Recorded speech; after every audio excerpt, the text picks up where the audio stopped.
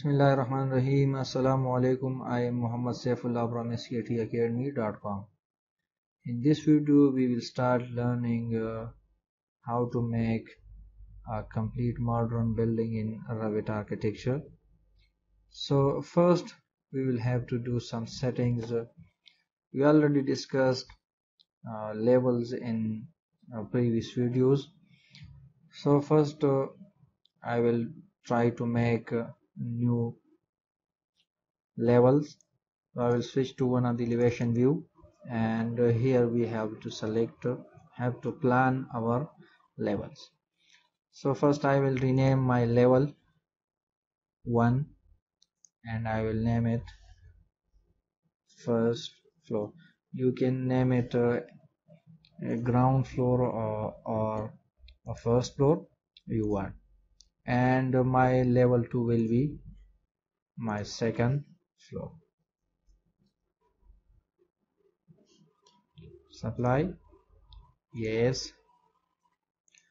Now I will draw another level. I will create another level, and its height will be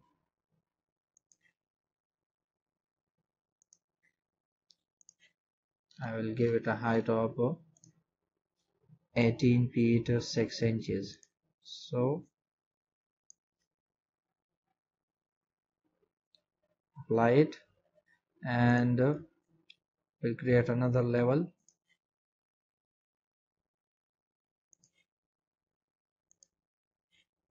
and we'll give it a height of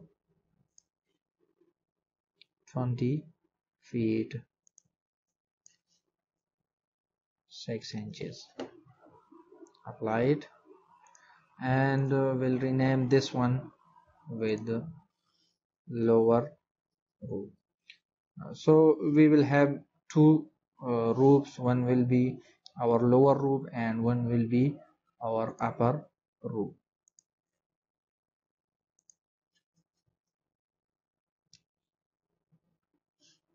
I'm impressed with the design of AutoCAD Gorilla. So this is how I created first floor, second, lower roof and upper roof. Yes, and I will draw another level below,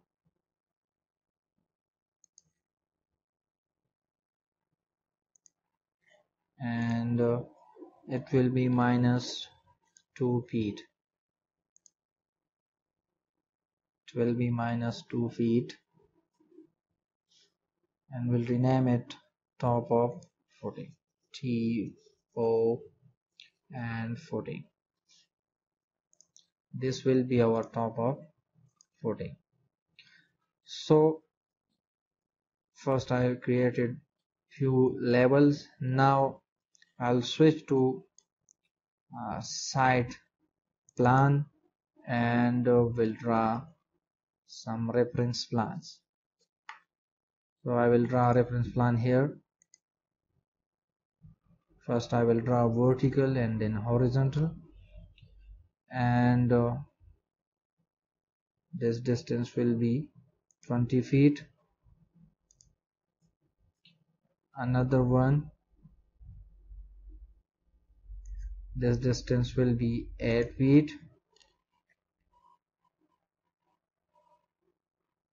This will be 15 feet.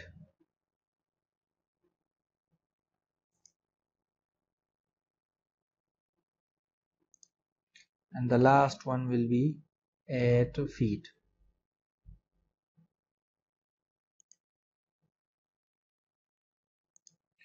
So these will be my vertical line. Now we'll draw a horizontal line. Again, a reference plan, draw a line, and now we'll draw a line with offset of 3 feet.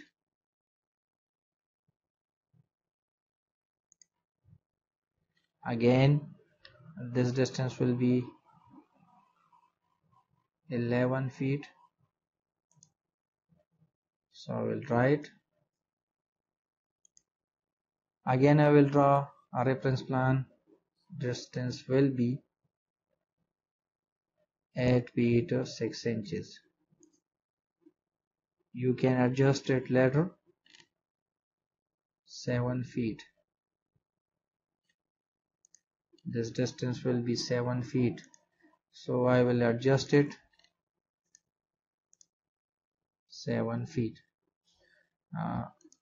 Draw these lines as per your drawing plan, and you can adjust it when you want. So these will be my reference plans, my reference line, and I will draw in between these lines.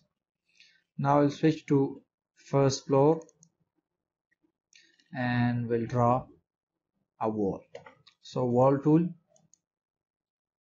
and you can select any type you want. So I will select generic 12 inches. You can edit it any time you want. And for the height, the base constraint will be my first floor, and the top constraint will be lower roof.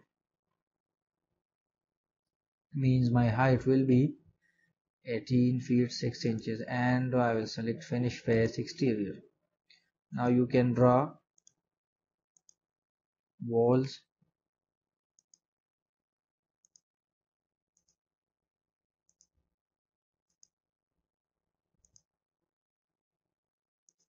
like this. Be careful while drawing your walls. So that's how we created our building walls. You can see it in 3D. This is how our building shape will be. Again switch to first floor, and now delete one of this wall and drag it this wall to this point. Now you can change our wall type. For example, I am doing it masonry 12 inches. Now I change my wall type, and you can see how it works. Again switch to first floor, and you can apply an option here. We have an option wall joins, so you can join walls. I will click here, and you can use bird or meter. Next, what kind of type you want, so you can apply a one like this. Again click here and press next. So this is how you also can apply measure or square up if you want, but I am happy with bird. So this is how we join our walls. You can see it in 3D how it looks like. Now we will do some editing here. Hover over your mouse here, and now press tab, click here, and change its top constraint from lower roof to upper roof. I will apply. So these walls be a little bit high than these three walls. Now you can switch to 3D, and you will see. This is how our building looks like. Again switch to first floor. Now remember one thing, we must have to align our walls to these reference line. For this I will select align tool, select your reference plan first, and then click on wall and then lock. Again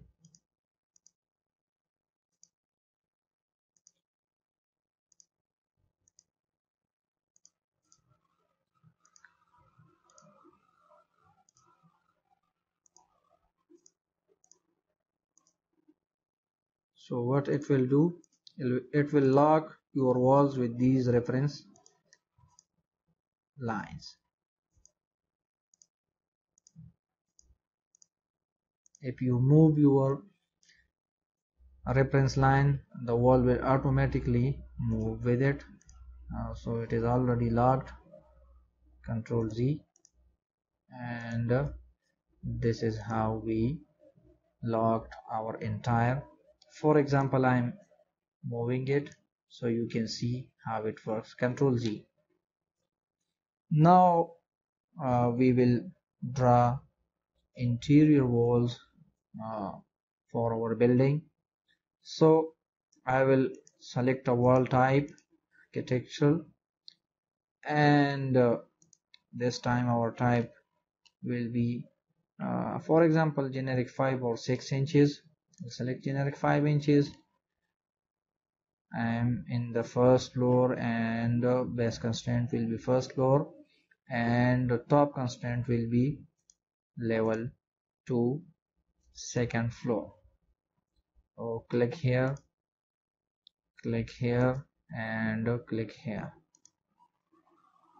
Now select align tool,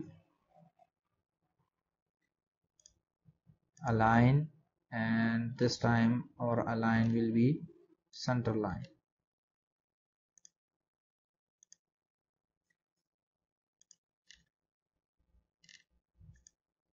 Click on the center of the wall and lock it. Now switch to level 2 or second floor, and you can see what we have drawn in the first floor because of the underlay option in the properties palette. So I will draw wall again,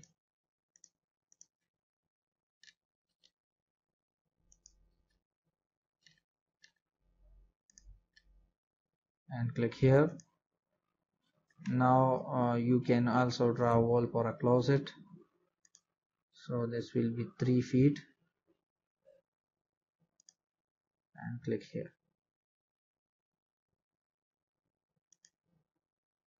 Now you also can lock these walls. So go to modify, align, select reference line, and then click on the center of the wall. Control Z,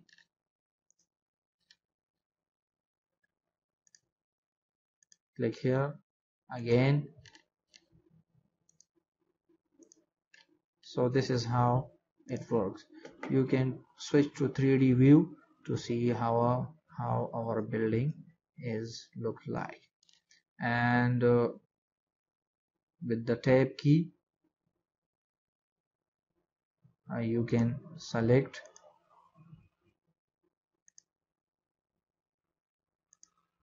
and select top constraint to the upper roof,